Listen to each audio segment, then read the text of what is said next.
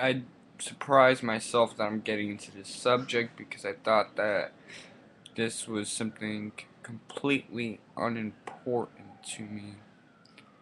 But I realize that this is kind of going with what I'm doing so far and focusing less on the state to postpone the 4-part video series and more on the left and right dichotomy. So we're going to talk about individualism, which is something that I'm not an individualist, but I'm just talking about it because some people need to get straight what it means and why they're using it incorrectly. Now, to be an individualist isn't to be original, it's about following your own personal preferences.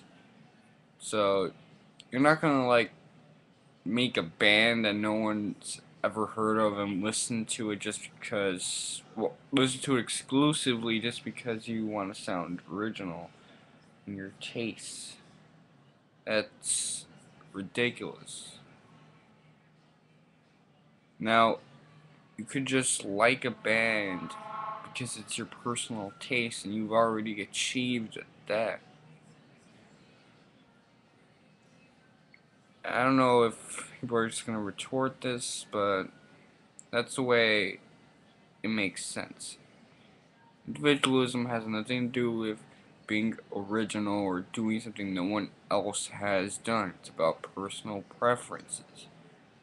I don't know why people keep saying this bullshit. It's really starting to annoy that living fuck out of me. And this is why. Now, getting out of the minor philosophy and into the more political branch of philosophy, you'll realize that most individualists are becoming more and more anti-conservative and pro-liberal. It's that reverse because the conservative has very soft values. He has the easier things. He's pro-life and all this trivial crap. And then people go and say, well, it doesn't matter, so shift to this paradigm. That's hypocritical. So, yeah, it doesn't matter if the fetus dies, it's just a fetus, so switch to my pro-choice paradigm.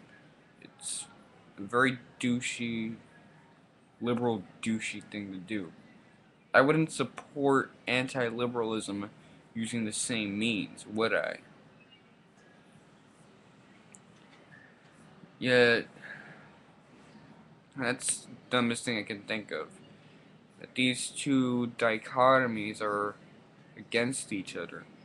I said 3 videos ago, that I was pro left and right paradigm. I think it's good for rhetoric. I think it's good for empowering people who aren't really into philosophy. We're more into getting a good scope of ideology and identity. Yeah, ideological identity issues. But I'm not pro bashing another dichotomy. I'm not pro bashing the right. I'm not pro bashing the left.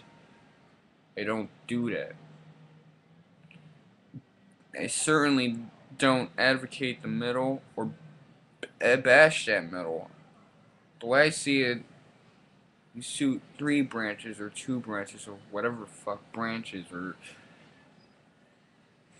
renditions of those branches are for giving you a nice little pseudo-political identity, which maybe someone with good political views can put your personal trivial tastes into that identity. So for someone to use individualism as a means of bashing another identity by saying it can only exist as that identity. That's like if I say that anarchists can only be left or mid ground, they can't be right. That'd be fucked up, and that'd be untrue because it failed to comprehend what the term anarchism means. It's just a society devoid of the state. The state doesn't form solely by the right, and it can't be something that's the right can never be devoid of.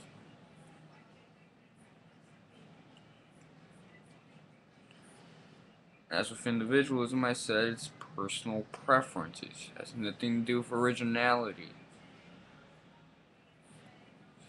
Now, following your personal preferences, what can we say about this? If your personal preferences are towards the mid card, the left, or right, then that's okay. All in all, I really don't. I think my videos have been getting slightly more fast paced, but that's because I'm scripting all of this now. Moderately. I'm not scripting the entire thing. I'm just pushing fragments of what I should do in case I forget what my ideas are. But anyway, this video is pretty much over with. I'm going to make a kind of SmackDown recap tomorrow. And Saturday I'll continue with part 3 of the 4-part video series and part 4 as well.